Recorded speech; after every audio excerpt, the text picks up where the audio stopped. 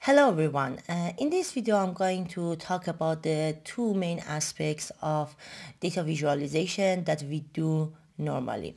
I'm Leila from Radacode and we are going to see that how we can tell a story with data.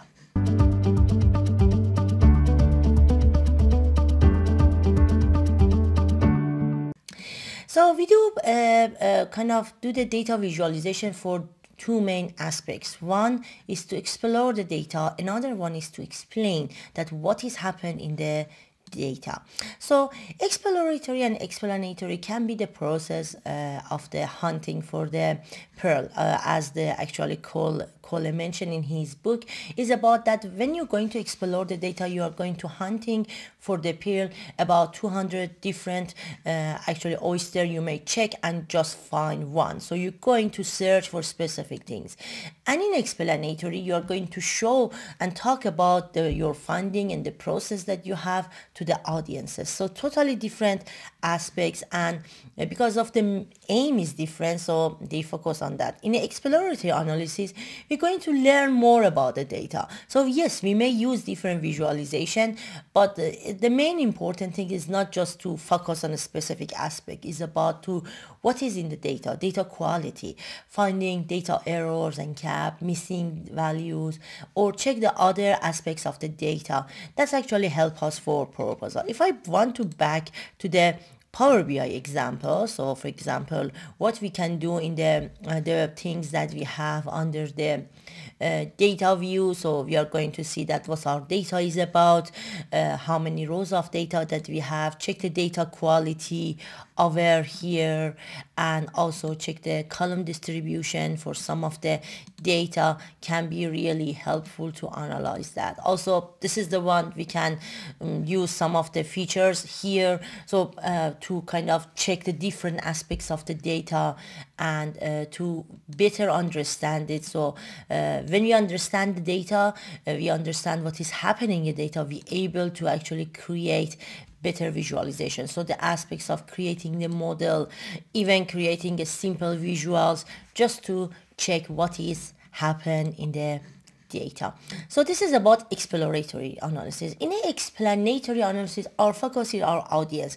We want to attract the attention to specific parts that is matter. We can use different size, color, position on the page, and some others that actually help us to use the pre-attentive features that I explained in a previous video to attract their attention. So for example, in using the same chart for the two different aspects, for exploratory analysis, we may don't look at that much on the coloring to provide the attention of the user to the first 10 one with the different colors, but in explanatory analysis we may doing that, or in the chart. So maybe in exploratory analysis for ourselves we may use different colors, we don't care that much about what color we are using, but when you're using to explain to other user, it should be has a follow the familiar kind of the range. So for example, from darker to lighter, or using the red color for the bad things, green for good result, and yellow for the moderate one. So these are the things that actually we already know, and we're doing that. If you're doing the explanatory analysis, one of the important things in design your Power BI report is to follow horizontal logic. So horizontal logic is based on that we have a main page that talk about the overall of the reports, and in the other pages we actually looking back to what we have. So if I back to the one of the visual, it's not a really great one, but just to show you how's the idea. So in the first page, I'm talking about the adventure works, about the internet sales and reseller sales. So you see anything about the sales amounts coming from internet, from reseller people, the order quantity, and you get some idea what is happening here. So in the first page, you see the whole idea of what is happening here, talking about A and B and C. So here I talk about the sales amount of the reseller, sales amount of the internet sales, and in the next page, Of course, you can use lots of navigation that we have. I'm just going deeply to look at the internet sales. So now is the topic that I have, or in the other pages, I'm going to just talk about the reseller sale. So this actually help the audience to have a narrative from the start point to the other parts.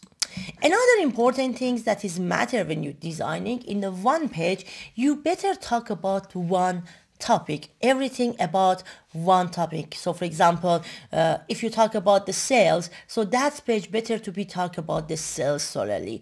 And if another page is about order, so it's better to be about the order around that topics. You can include some, but the main topic should be that. So again, if I back to this chart, for example, for internet sales, you see that actually we analyze internet sales by English education. We based on the people that actually have highest internet sales by year, by month. So everything is here talk about internet sales. So internet sales is the focus of this topic.